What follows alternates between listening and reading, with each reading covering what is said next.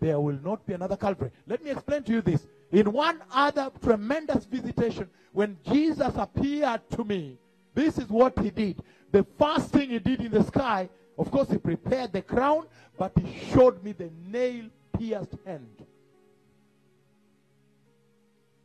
Let me now get a little deeper with you.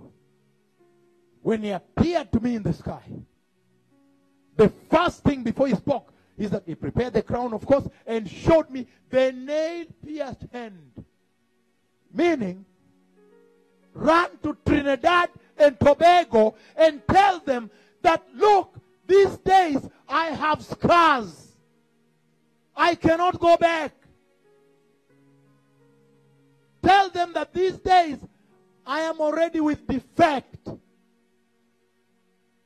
And yet the requirements of God for any sacrifice to redeem man, it must be without defect.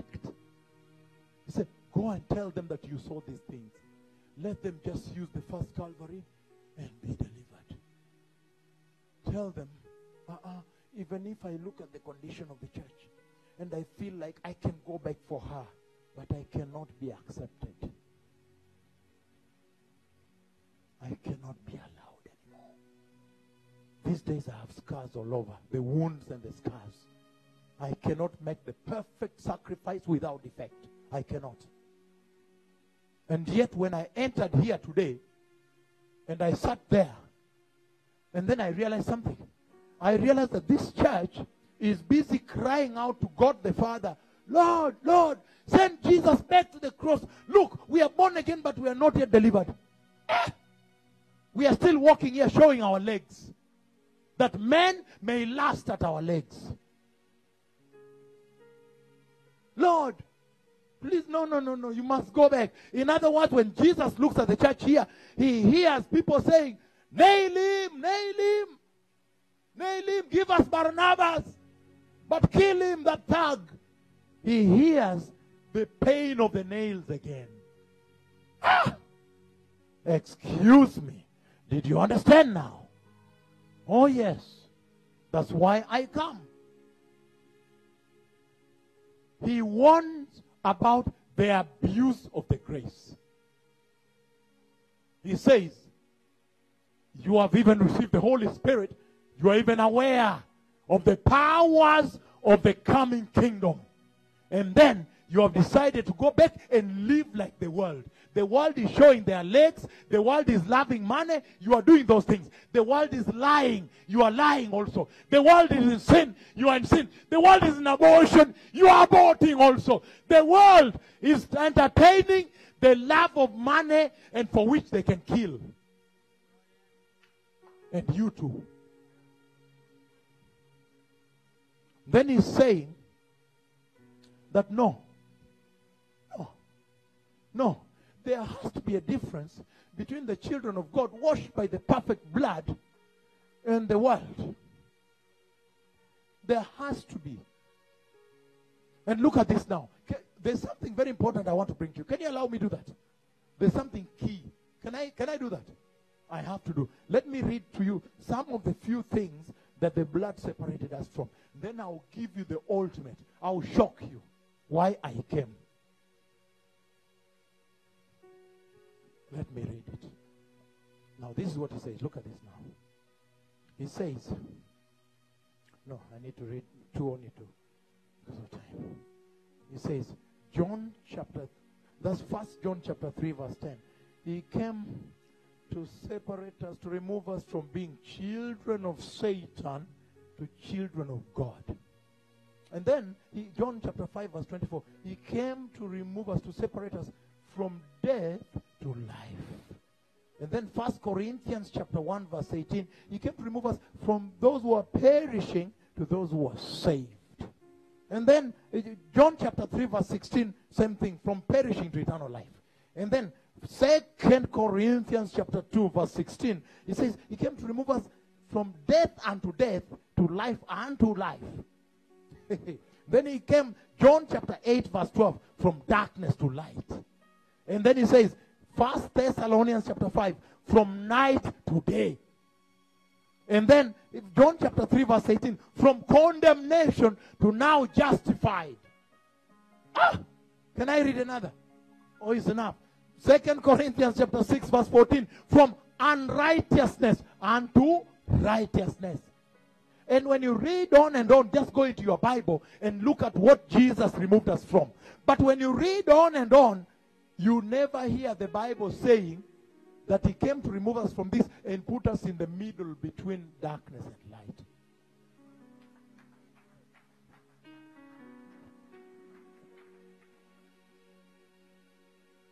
Excuse me. Nobody heard me. When I read on, and you can go to the Bible and make your own list. When you read on and on, you never hear him say that I came to remove you from this and put you in the middle ground. Never ever. Why is this church living in the middle ground? Why are you living between darkness and light? Because if you have been delivered, you cross. You cross over. Excuse me. I have gone through the Bible. I have never found a place where he said, I came to remove them from light towards darkness, but just to put them in the gray area here. Hey! Who told you that? Who said it? What gospel is that? Is that the modernism of Trinidad and Tobago? For me, he made me a preacher of the rurals. A village preacher in Africa, and I love it. Because down there we love the Lord. We choose him total, holy, complete. We are not divided between the world and the Lord. I don't know which way to go on this. No. They choose and cross over. You can make your own list. Look at the entire Bible. Even in the Old Testament, look at the prophecies that foretold about the coming of the Messiah. And what he would remove people from. But never ever do you find a place saying that he put them in the middle ground. Hey! Why is Trinidad and Tobago leaving her salvation in the middle ground? Tight trousers. Women, tight trousers here for men worshiping, to see your anatomy. Excuse me. Which God? How can you? How dare you? How dare you touch on the cross? Yes, how dare you touch the blood? And then you come and sell the blood. The whole of this area is full of people selling the blood at market price. Oh yes. I did not find that in the gospel. In fact, I found him saying that he shall separate us from that. But to put us in a place where we are born again, but we will still do a little bit of that. That I did not find. There is no middle ground in the separation that the blood of Jesus brought. And that's why I have come. Because when you read Hebrews chapter 6, 4-6, he warns on the abuse of the grace. And he warns the church. The church. He does not want some Muslims or some Hindu people, whatever. He wants the children of Jehovah. And I said, wow, how awesome then that he gives that warning. Because it is high time. And I said, how can the Muslims dress holier than the church? How? Then how will you evangelize them? How will you tell them about Jesus? How will you start? They'll say, wow, you want my wife to show her legs? Never ever. You say, no, I'd rather worship the God I know. That Jesus of yours there. And then when they turn on TV, they find the blood being sold. Oh, put 50 here. These are the tricks. My trick is 58. My trick is 58. When I gave somebody 5,800, I told the Lord, kill me if this is not right. Throw me down if this is not right, Lord. Restrain me. Do something to hurt me so I don't do it. And I heard the Lord saying, if this is your seed, sow it. If this is your harvest, then you are done. And then I just gave, and then someone appeared with a key of a private aeroplane like this. Which kind of gospel in the Caribbean? Who bewitched you? Who bewitched you? How come when you received Jesus, you did not bother to receive the Holy Spirit to guide you and give you counsel. Some of them, when you want to invite them here, they will say, money down. Money down. And then I asked you this. I said this in the Caribbean. I said this to you. I said, if you go into the Bible and you find that Jeremiah, when God sent him, he asked for money down, then please continue giving money down. I said, if you find that Isaiah, when the Lord sent him to Israel, he put money down. He asked them for money down, then continue. That money down might take you to some heaven. If you find that Jeremiah and Malachi asked for money down, please don't stop it, continue. But if you find in the Bible that they did not, then the question is, who bewitched you? Oh yes, that's why I come. I said it all. Because I said, no, you just come and worship the Lord. But you cannot always come here that you see, let me do my hairstyle. I want to do like this for the pastor to see me. You cannot do that with Hindu hair. You cannot do that thing. No, because they give it as a gift. You know when they go for purification? They go for purification in the Hindu temple. And they shave all the head. And they come out, they feel purified without hair now. And then they leave them. Then there is a wise man there who says, can I take care of the garbage of the temple? And then he collect the hair and then he send the hair to the right place. Hallelujah. No. I come that I may tell you the truth, that you may enter the kingdom of my God. Because I see that in the Caribbean, I don't know what happened, whether postmodernism or whatever. Somehow you mixed up everything together. But the Lord is saying very clearly that there must be a complete deliverance. You cannot say that now you see, me, I am still work in progress. You cannot work in progress here.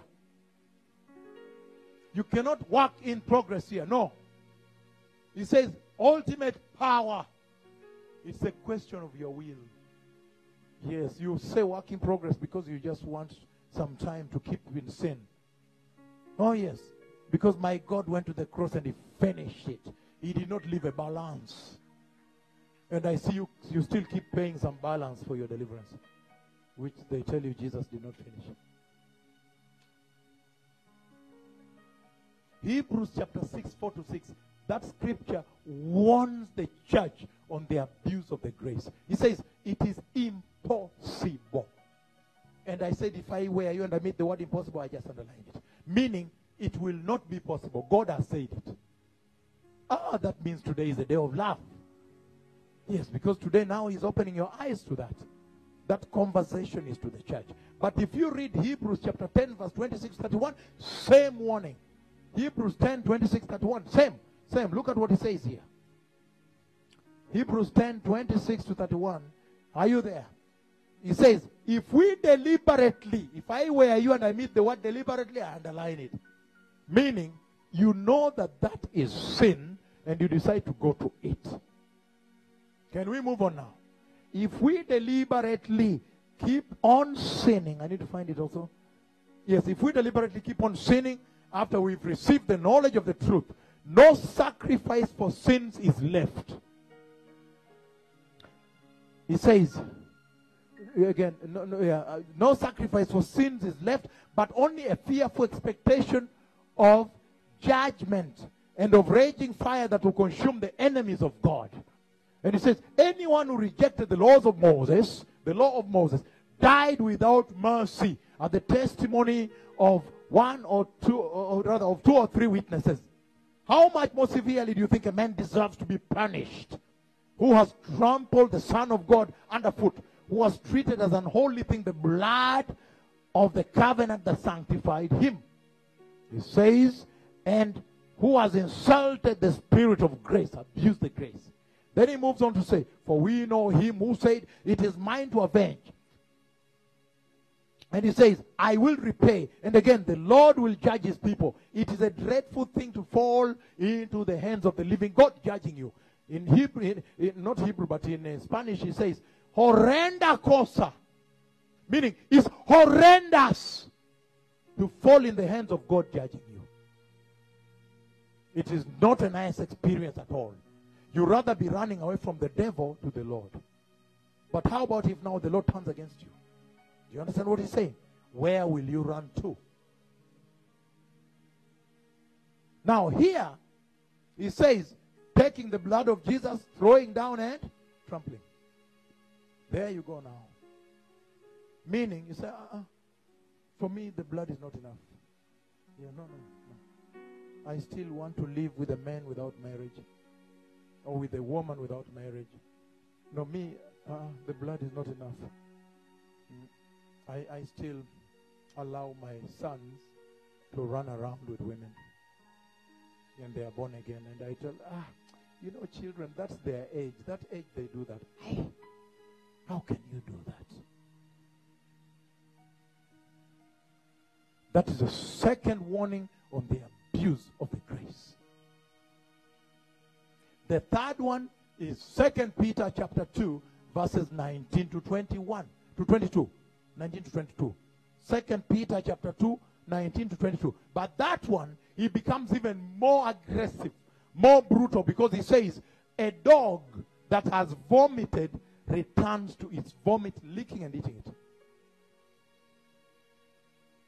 Oh yes.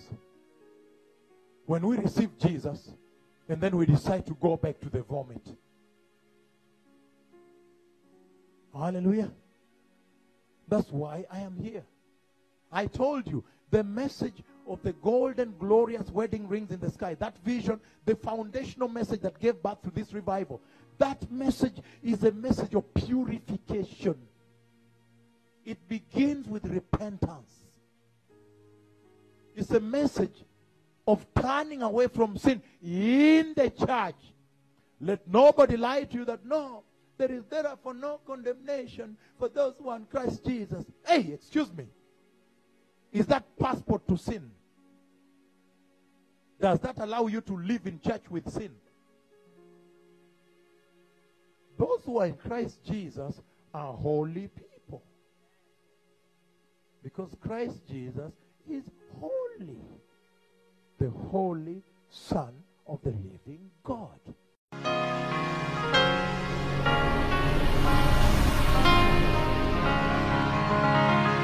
Let your living water flow from my soul. Let your Holy Spirit come and take control in every situation that is trouble. Oh Lord, my mind, all my cares and burdens unto you. Lord, all my cares and burdens unto you.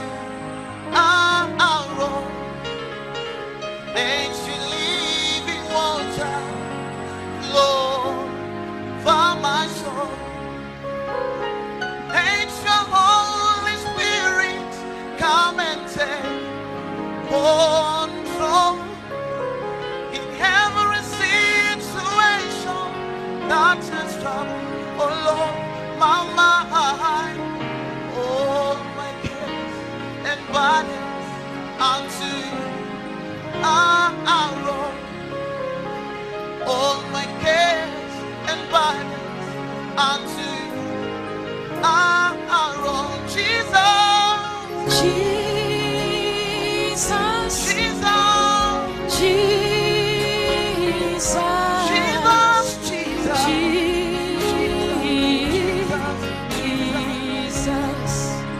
To the Son of the living God, Jesus, the love of God, Jesus, white morning sun, Jesus,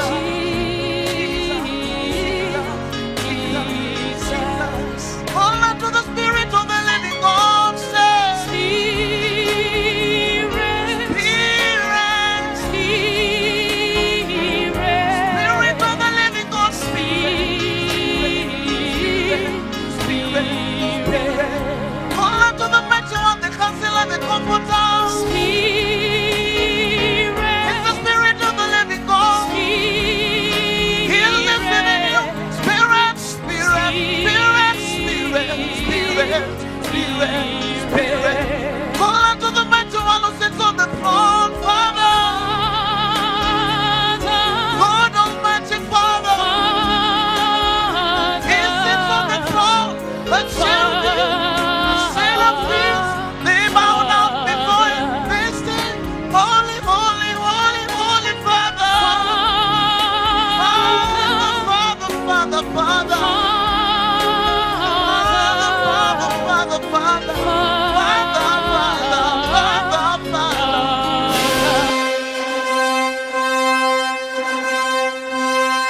Kasisi Jack Maluma. My son, Mwanangu, Dr. Makwengo, Daktari Makwengo. you have seen how Kenya is bathing in the glory of God. Umeona jinsi Kenya inavyoogelea katika utukufu wa Bwana. What can you tell Kenya in 2 minutes? We don't have time. Je, unaweza kuiambia nini Kenya kwa dakika 2? Hatuna wakati. I am very serious about these words, Papa. Nimemaanisha sana kuyahusu haya maneno baba. Kenya do not know who is in the land. Kenya hawajui ni nani aliye katika nchi. And because the Lord has revealed Angola who is in the land, na kwa sababu Bwana amefungulia Angola ni nani aliye katika nchi. Elijah moved from Bethel to Gilgal to Jordan to go. Elia alitoka Betheli Gilgali kwenda Yordani kwenda. So the prophet of the Lord is moving from here to a double portion of revival in Angola for the church to enter. Kwa hivyo nabii wa Mungu anatoka hapa kwenda Angola kwa upako maradufu ili kanisa lipate kuingia. I see Kenya is open. Ninaona Kenya i wazi. I see Kenya is ready. Ninaona Kenya i tayari. But Angola is not yet ready. Lakini Angola haiko tayari bado. And time is finished. Na wakati umekwisha. Time is over. Wakati umeisha. Please release the prophet to Angola. Tafadhali achilieni nabii aje Angola. Please let the valuable mighty man of God, the one sent by God, to come to Angola. Tafadhali wachilieni nabii mkuu wa Mungu aliyetumwa na Mungu aje kule Angola pia. Let me tell you something. Hebu niwaambie kitu. If you don't know kama mjui the Bible, Biblia, then you don't know what's happening here. miujiza ambayo inafanyika hapa.